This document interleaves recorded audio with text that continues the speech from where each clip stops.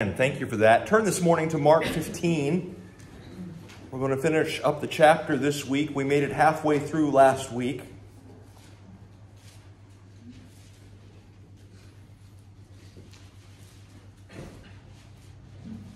The trial has come. Pilate played politics with the life of Jesus, and it backfired. The people chose to release the murderer Barabbas instead of the King and Savior Jesus. There is one man in the history of the world that literally understands the meaning of this substitutionary death, and his name was Barabbas. 1 minute, Barabbas, a sinner, and he knew it, a murderer, was in jail, sentenced to die, and the next he was walking free. Why? Because Jesus took his place for his crimes on the cross. And spiritually, that's what happened for us too. The meaning of the crucifixion for every one of us. Sin is a spiritual crime against our Lord and Creator. Romans 5 says, as by one man sin entered into this world, and death by sin. That's Adam, our father. And so death passed upon all men, for that all have sinned.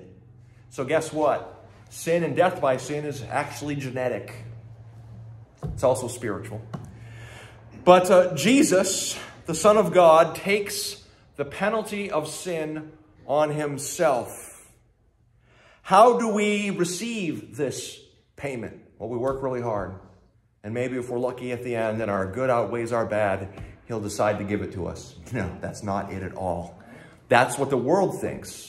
The world, I always misunderstood the righteousness of God and righteousness of faith and my own self-righteousness. I thought, be a pretty good person and believe in God and you'll be okay. I actually call that the Northwoods Gospel. A lot of us grew up that way.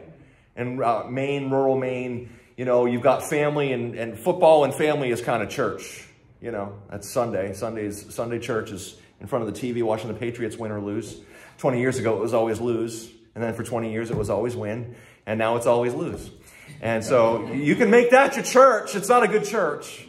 But that's the church I grew up in. Faith and not faith, no. Well, believe in God a little bit, you know, try to do good. And as long as you don't kill anybody, you'll make it. That's not how it works at all. We're all born into sin. And we can't work our way out of it.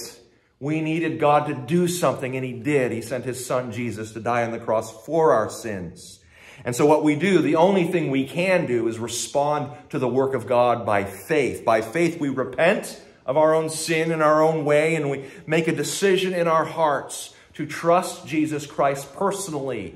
Not some sort of general trust that he did this for the whole world, although he did, but he specifically did it for me. It has to be a personal decision. And then I commit my faith to Jesus Christ. I call on him as my Lord and my Savior, and a spiritual transaction takes place. You might call it being born again from John chapter 3. We might call it being saved. We see these words in the Bible, religious terms that we use for the spiritual transaction, terms found in the Bible. Romans 10 says, for whosoever shall call upon the name of the Lord shall be saved. That's right. That's why we use that.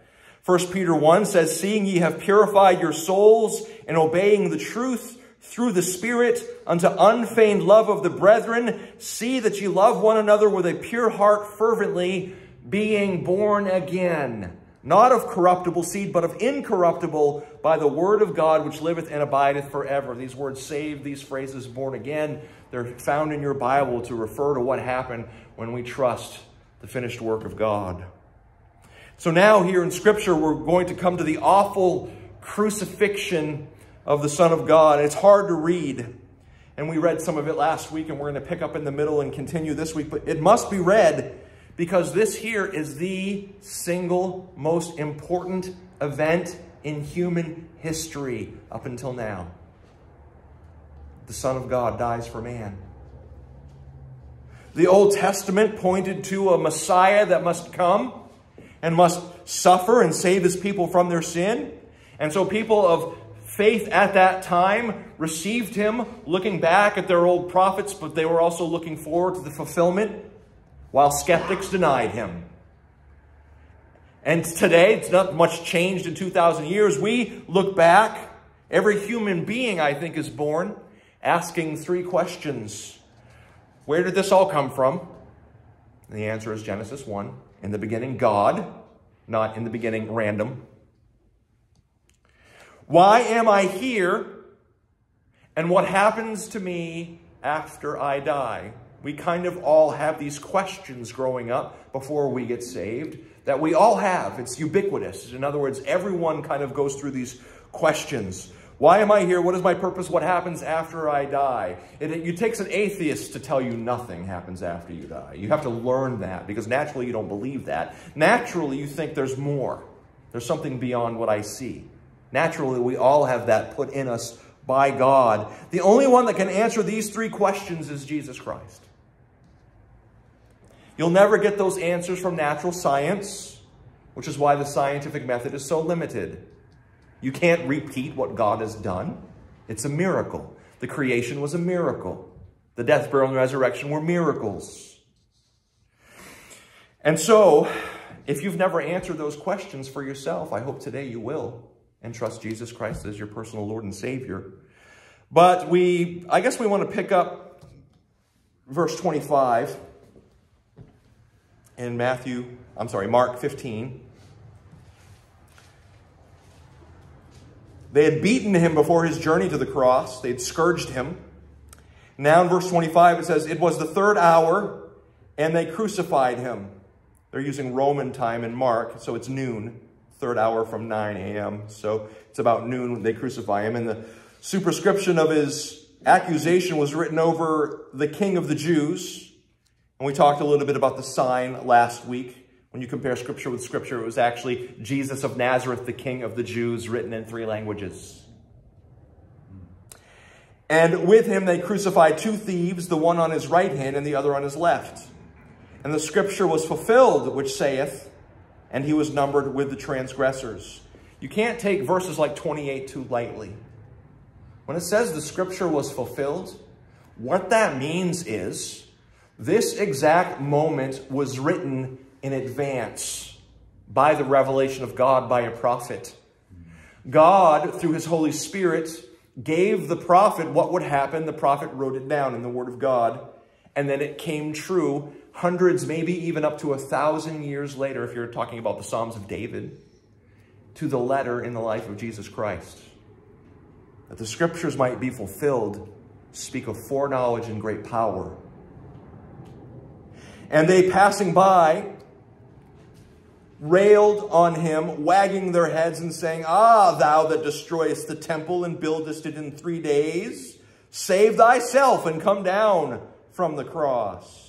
Likewise also the chief priests, mocking, said among themselves with the scribes, He saved others, himself he cannot save. Let Christ, the King of Israel, descend now from the cross, that we may see and believe. Of course, this is mocking. That's why I'm using that tone. And they that were crucified with him, the thieves, reviled him. Now, one great way to study Scripture is to compare Scripture with Scripture. You get a fuller picture when you do that. I want to do that today. I want to keep a hand here, and I want to go on over to Luke, the same account, Luke 23. Gives us a little more information.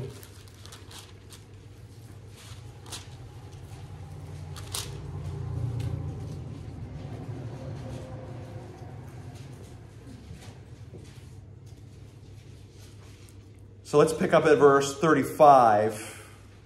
I don't want to read the whole thing for time's sake, but verse 35, the people stood beholding, and the rulers also with them derided him, saying, He saved others, let him save himself, if he be Christ, the Son of God. Always challenging, always mocking. That spirit is alive and well in the world today. And the soldiers also mocked him, coming to him and offering him vinegar, and saying, If thou be the King of the Jews, save thyself.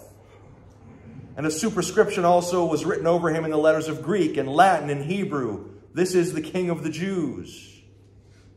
And one of the malefactors, bad doers, which were hanged, railed on him, saying, If thou be the Christ, save thyself and us. And the other answering, we don't have this in the Mark version, rebuked him, saying, Dost not thou fear God, seeing thou art in the same condemnation?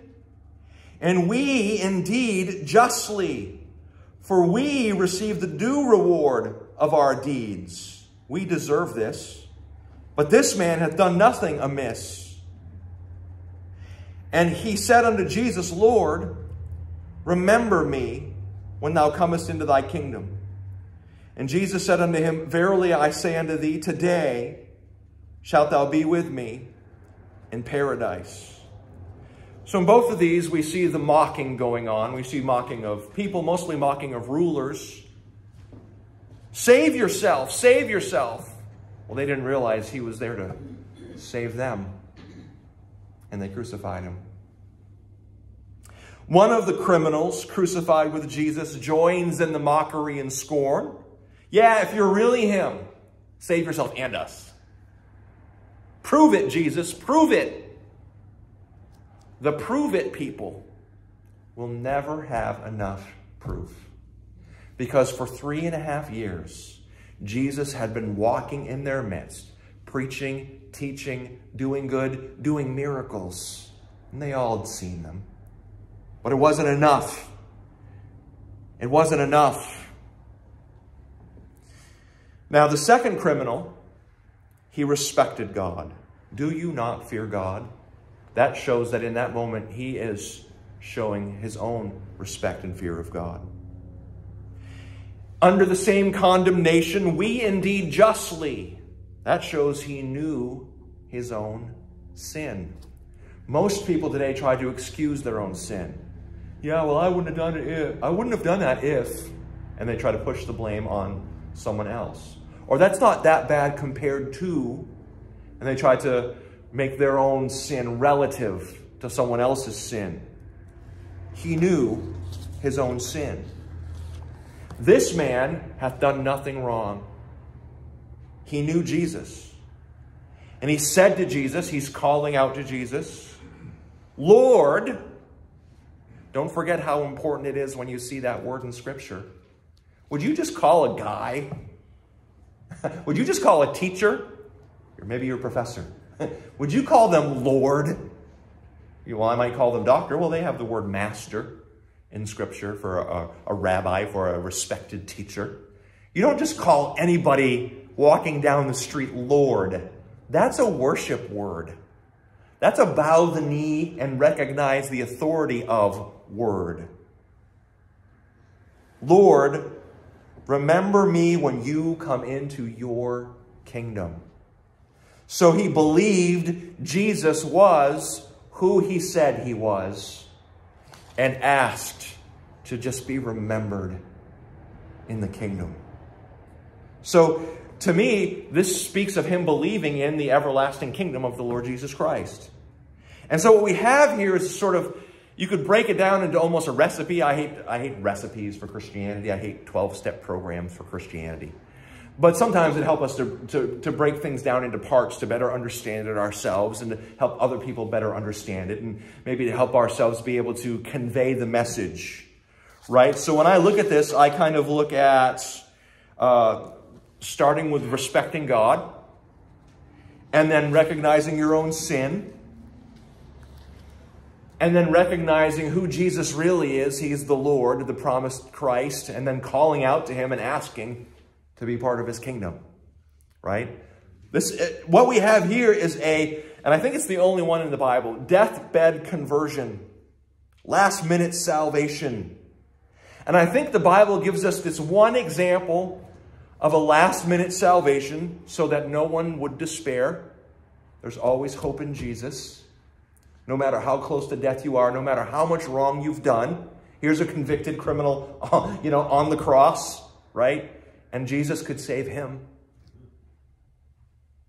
But only one, I think, so that no one would really presume. This whole idea of, yeah, I think there's probably something to that, but I just enjoy my sin too much and maybe I'll get saved later on my deathbed. Yeah, you don't get to control that.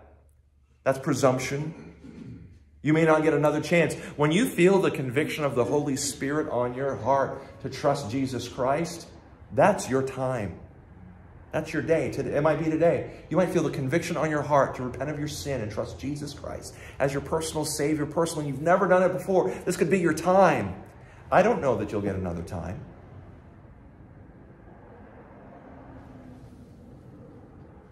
So this thief who trusts Jesus Christ in the last moment goes to the same heaven everybody else does, which is an amazing example of the grace of God.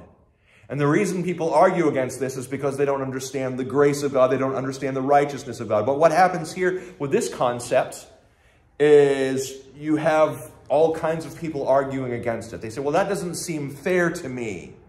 And I've heard this. You mean to say a serial killer, and on his day of execution, he can just repent and trust Christ, and it's okay, while my, for example, maybe Jewish uncle, who lived an amazing good life and went to synagogue every Sabbath and helped people and gave and was good, and I never saw him do wrong. You mean he won't go to heaven?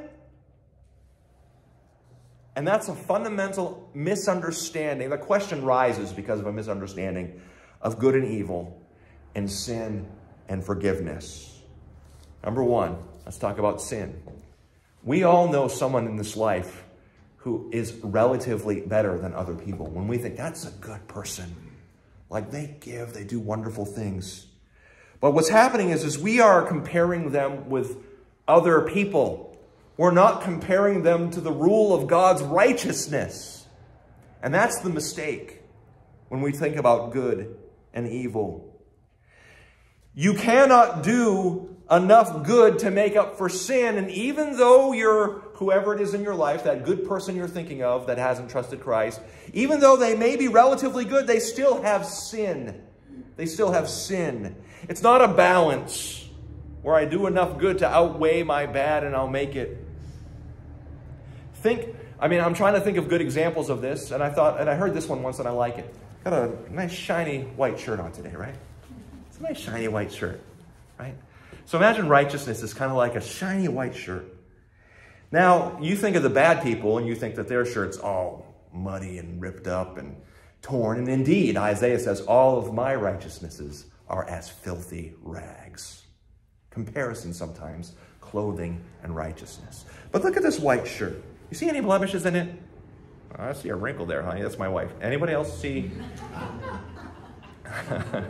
Now imagine it's not this moth-eaten, torn up. Imagine I had a pen in my pocket and one big red spot here.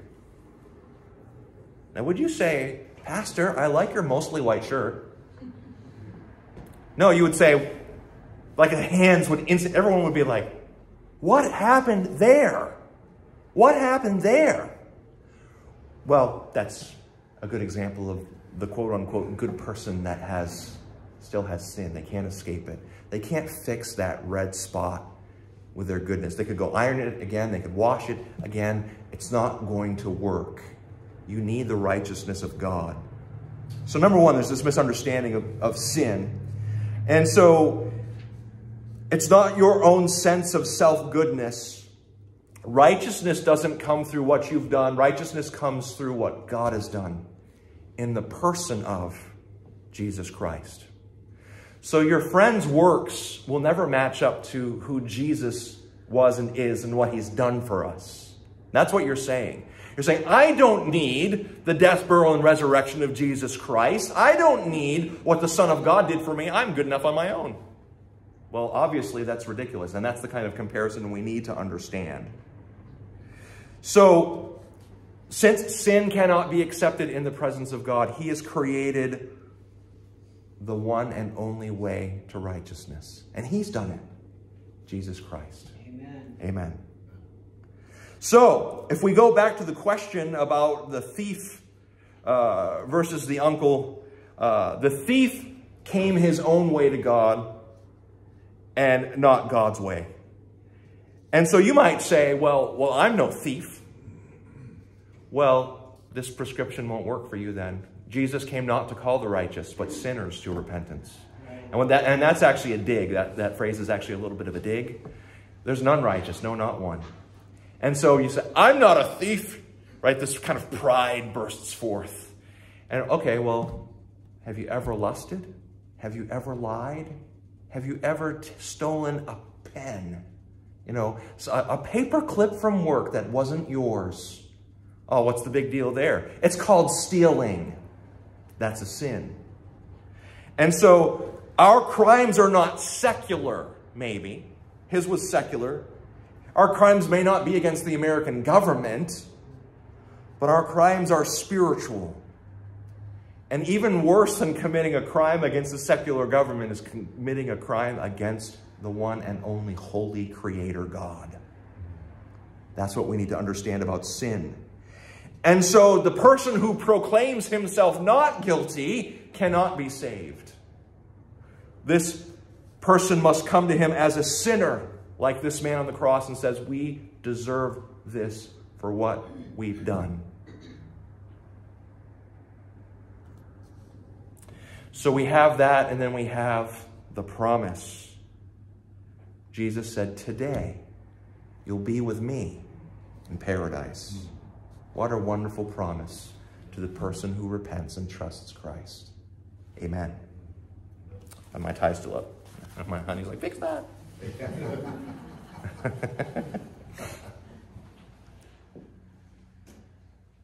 So let's go back to Mark 15.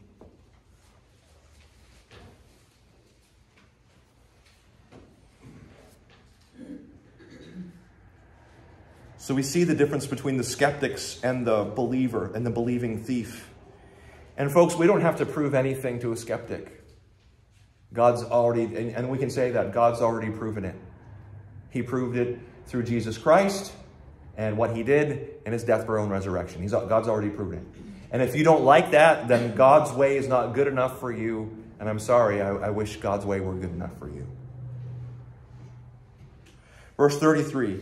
And when the 6th hour was come, there was darkness over the whole land until the 9th hour. I'm sorry, earlier I said 9. I meant noon, that the darkness begins at the 6th hour, which is noon.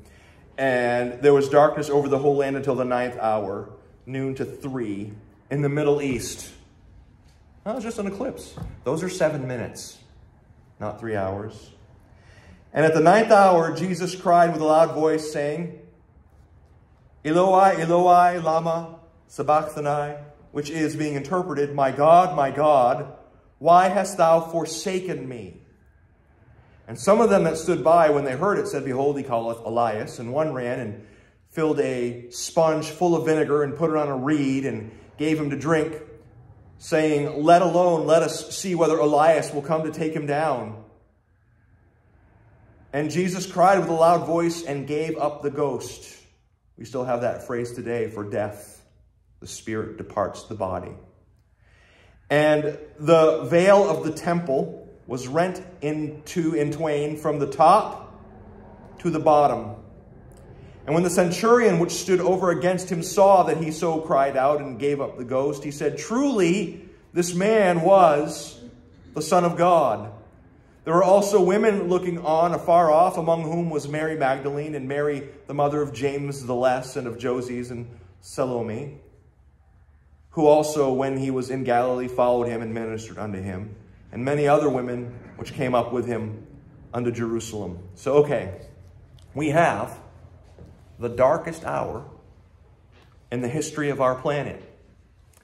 God the Son becomes sin for us. The cross became a kind of altar on which the Lamb of God was sacrificed for the sins of the world. It's funny, in the time when Abraham, do you know how far before the cross Abraham lived? Anyone? Historian? 2,300 years. Yeah, it was about 2,000 years. I don't know exactly. I knew it was a little over 2,000 years. Abraham was told by God to sacrifice his only son.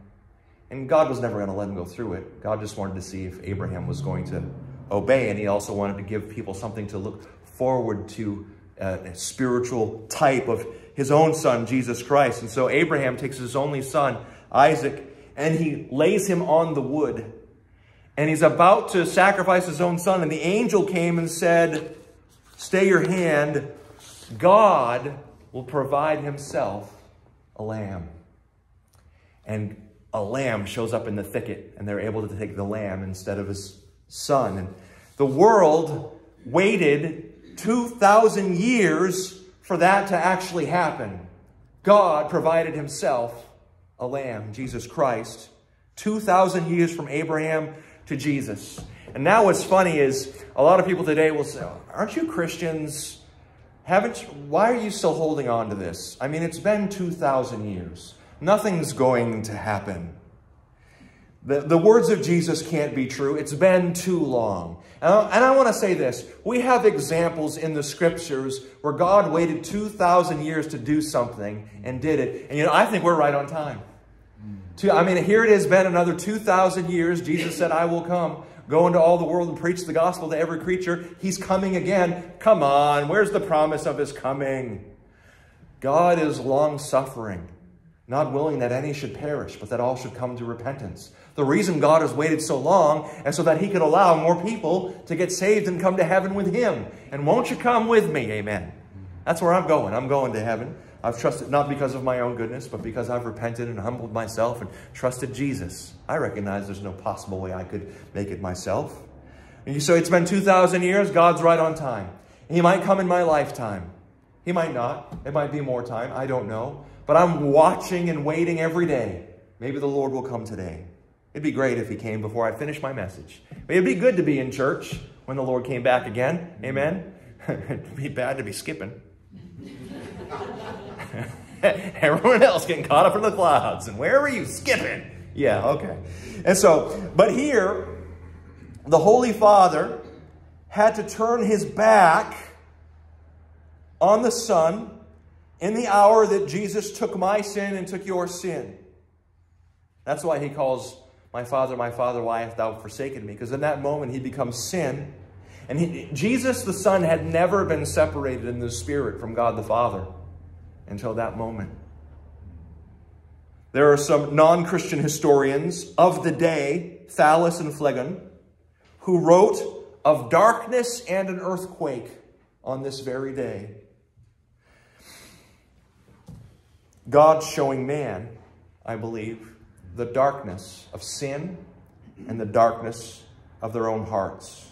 So Jesus gave up the ghost. He yielded up his spirit. He did this willingly for you and me. And we have, the John cross-reference tells us there's an earthquake. We don't see it here in Mark. Mark didn't write about the earthquake, but I think it was John that wrote about the earthquake. But now we go to the temple. Jesus dies, gives up his spirit. And in the temple, this great, wonderful temple that all the Jews loved and pointed to, and was supposed to be representative of God on earth. And there was a section of the temple called the Holiest of Holies. And there was a veil there, and only the high priest could enter in there, and only once a year to offer for the sins of the people. And they literally put a rope around his waist and bells on his boots so that they could hear him moving in there, because if he wasn't gone in fully prepared, then God could potentially strike him dead for approaching his holiness, not prepared. And they would be ready to drag him out. Well, on that day that Christ gave up the ghost, the veil of the temple ripped in two. Not from the bottom to the top, from the top to the bottom, because God did it, not man. And this changed, this whole temple issue, this whole holiest of holies setup that God had for the Jew in the Old Testament changed on this day. God does this. The veil was a separation of man from the holiest of holies. And the high priest was a kind of mediator between God and the people. But that all changed when Christ died. There is no more holy building. There is no more holiest of holies or earthly veil. There is no need for an earthly mediator. Some denominations try to keep that up. They have a celibate priesthood that you can confess your sins to and give you a way to have your sins forgiven. Say 5 Hail Marys. And that's an abomination. That's an abomination to God. That is so false and wrong. No human being, I cannot forgive your sins. I cannot give you a path of penance other than to repent and ask forgiveness from God the Father through the Son, Jesus Christ, who is our new high priest and our new mediator between God and man. You can go directly to God now through Jesus Christ. You bow your head in prayer, you're in the holiest of holies. I can't forgive your sins. Don't confess your sins to me. Now the Bible does say confess your faults one to another. If you want to, some churches turn like public meetings into a big sin confession. Like I don't really maybe need to know all the details. But if you want to have some private counseling and we'll pray about things that you're struggling with, that's a difference, right? I'm talking about some apples and oranges here. 1 John 1:9 says, if we confess our sins, not to a man, but to God, he is faithful and just to forgive us our sins and to cleanse us from all unrighteousness. So we confessed to Christ, not to man. And the tearing of the veil shows us how everything changed and how God reaches and deals with mankind in that moment. He's moving from a nation to a church. And there's a progression that's going to happen from here through the book of Acts until we get to Paul's epistles.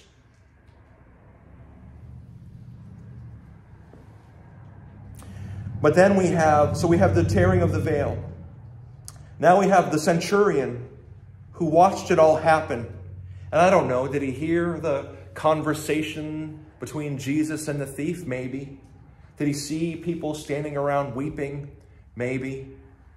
Did he hear earlier when Jesus said, Father, forgive them, for they know not what they do? Who does that when they're being executed falsely by their enemies? Well, the Son of God does. So maybe he saw all this, and he does say, truly, this man was the Son of God in verse 39. And so we have the thief on the cross being the deathbed confession, if you will. And then we have the Roman centurion, it appears, being the first to trust Jesus Christ after his death, but before the resurrection. We have these ladies serving. They're preparing. They want to honor the body of Jesus. And then we get to verse 42. And now, when the even was come, because it was the preparation, that is, the day before the Sabbath, Joseph of Arimathea, an honorable counselor, which also waited for the kingdom of God, came and went in boldly unto Pilate and craved the body of Jesus. He's a rich man and he's going to give up his own sepulcher for Jesus.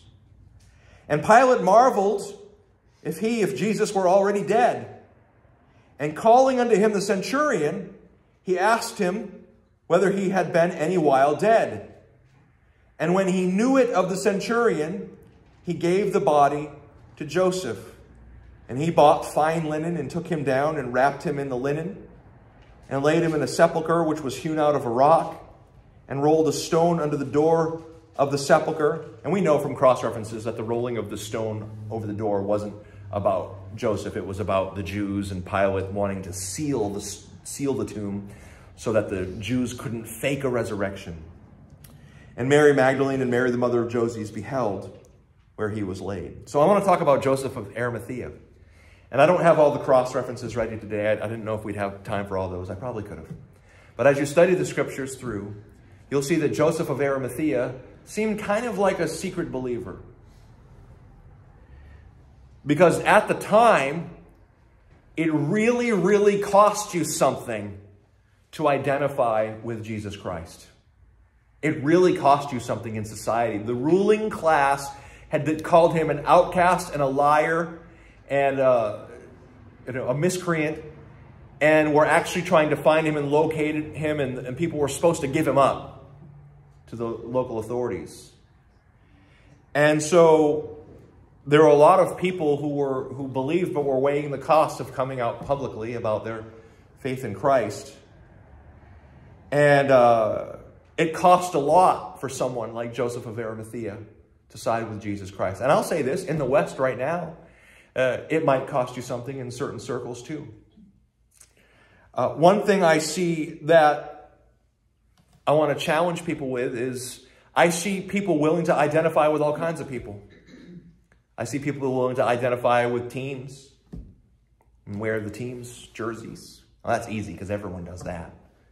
I see people, so where does it cost something? Well, I think of an election not too long ago where I'd see Christians putting on red MAGA hats. And you know what? I would see them do that, but not be willing to identify with Jesus Christ. Now that's a problem because you're willing to potentially suffer for a political ruler, leader, but you won't do it for Jesus Christ. And so that's out of order. That's backwards. But Joseph now stands up boldly before Rome and before all the Jews and identifies with Christ by saying, I want his body. I will bury him. I respect this man who you've all called a liar and a blasphemer.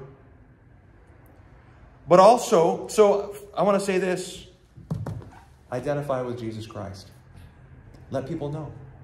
Tell people, I believe. Absolutely. No, that's not crazy at all. And let me tell you why. There's way more evidence for Jesus Christ than there is for some magical, natural beginning of the universe. There's way more evidence for what we believe than there is for atheism. And then go on to talk about the scriptures and what Jesus has done. Identify with Jesus Christ sooner than later. If you haven't started in a certain friendship dynamic or work dynamic, ask God an opportunity to do that and for the boldness to do that and do that. Amen. Amen. Pilate now, notice this. This might seem innocuous. He marveled whether or not Jesus was already dead. And the reason Jesus died so soon is because they had beaten him so badly before they hung him on the cross. But he verifies the death of Jesus Christ. And the reason this is important is because one of the common lies is, well, you know, maybe he wasn't really dead. Maybe Jesus never really died. And so that's how he was able to appear to everybody, because they just snuck him away. Well, a Roman centurion's not going to do that. And this was a public event in front of everybody. And the Roman centurion, whose duty it was to be accountable for this execution, verified before Pilate that Jesus had actually died on the cross. And of course, we know that they had also driven a spear through his side to be sure. That's how they verified. They verified by running a spear through someone. What we have here in Scripture is multiple witnesses, multiple verifications of the death, burial, and resurrection of Jesus Christ. And praise the Lord, he's coming soon. Are you ready for him to come again? Let's have every head bowed and every eye closed, please.